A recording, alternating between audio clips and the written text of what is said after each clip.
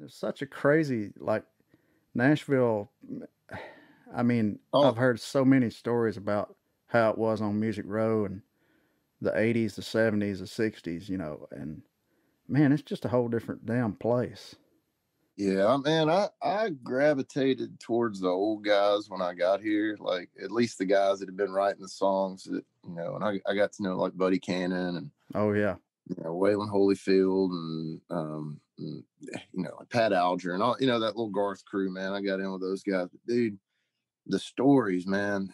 Yeah. I love the songs, but man, you get in there and you start hearing. And I was talking to Ralph Murphy one time, another great one that passed away. But I was talking about Harry Nilsson. The you put the lime in the coconut, drink a bowl. That Yeah. guy, man, I love Harry Nilsson. And I said something about him, and Ralph was like, "Oh yeah, I remember I hung out with him one day, man.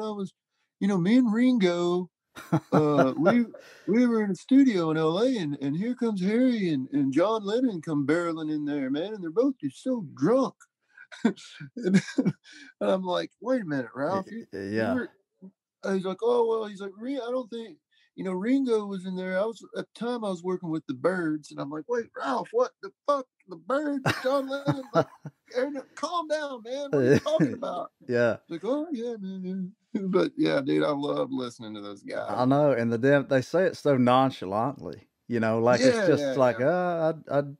had a TV dinner for supper last night. I mean, it's the same. Like Bobby Bear told me one time, he was talking about Waylon, and he said he was in the studio. He was talking about Waylon Jennings' harmony, and he said there could nobody. That's why Waylon always sang his own harmony because there could nobody sing harmony like Waylon.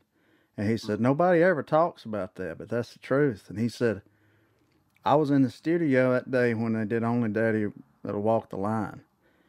And when he hit that, oh, he said he just Mm. stood back, crossed his arms, and just hit that high note, and it was like solid, you know. Really? But he says it like he just, went to the mailbox one day and got the paper and come back and stepped in dog shit or something. Like it's just casual, Yeah, like it happens every day. man. And it's I've gotten to. crazy. Of course, I know you and Bobby y'all are been buddies a while, man. But I've gotten to hang out with him a couple of times. He hired me to sing some demos several years ago. I think I might have told you about that. Man, just what a great dude, man. So calm and cool and just he. But I remember uh, I guess 2016. I flew down to Willie's Picnic, and I flew down there with the Cannon family, Buddy and Marla and Melanie and Billy Mm-hmm.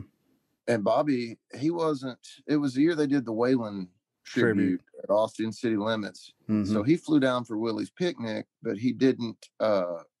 He wasn't on the picnic. He was just doing that tribute show to Waylon. Yeah. But he just came to hang out with Merle and Willie and all of them. But anyway, man, he Buddy had leased a bus, and it was just parked back there. We didn't go anywhere on it, but he just had it for us to sit on. And so Bobby was on there, and he said, "Well, I'm gonna go say hi to Merle. I'll see you on a little bit." So he walked off the bus and went to Merle's bus and came back and didn't say a word. Just went straight to the back of the bus and laid down because he'd been on there. I think he must have fallen onto one of Merle's joints, but or maybe he did. Maybe it was secondhand, but he just went straight back there and went to sleep.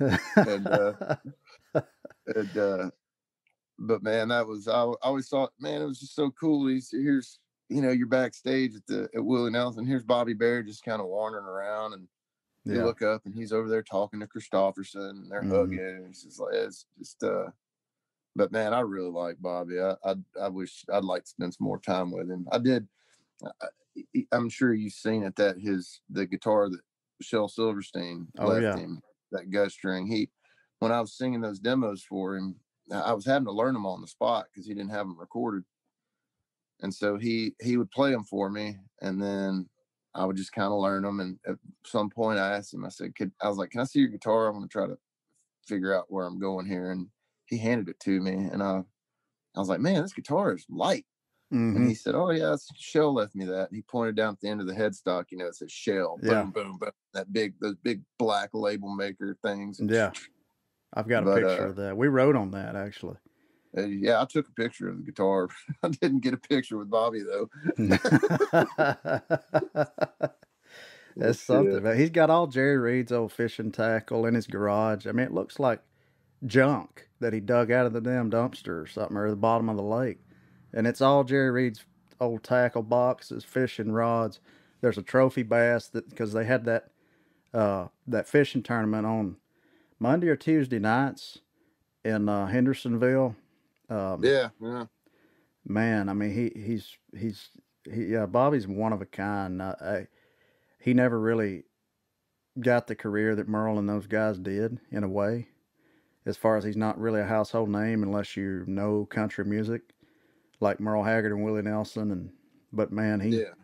He was right there with them the whole time, man. by Uh, far, yeah, uh, and that there was such a mutual respect thing back then. there was. Well, among those guys that were the the real truth. There were no tricks back then, man. You Mm-hmm. couldn't cover up somebody that couldn't sing and shit like that. Man, those guys could sing, they could write, they could play, every last damn one of them. And they had access to these great songwriters, and that was another thing, man. Great songwriter. You couldn't fool your way into thinking somebody making somebody think you were a great songwriter, and that's why Yeah. Shell and like Bob McDill and Oh guys yeah. like that they were great songwriters, and that's people knew where to get great songs. And Yeah. I can't imagine. Can you imagine having that, like, you cutting a record and being like, man, I want to call Shel Silverstein and see if he's got anything. Like, what the hell? Or I'm gonna call Chris. Yeah, Chris, I bet he's got some songs. Like, bullshit. Now it's like I know. now you have to go through the creative department at a publishing company, and then they're, Yeah. depending on who you are, they're not even gonna play you the good shit. So, That's right. man, Uh, Mel Tillis told me one time, like 5 or 6 years ago, that he went to Warner. He knew somebody at Warner or something. He was trying to pitch Blake Shelton a song. They didn't even know who the hell he was. Of course, he told it in his way that only he can tell, and it yeah. was freaking hilarious. But I mean, it just really kind of sinks in sometimes. Like, man, this is You know, nuts.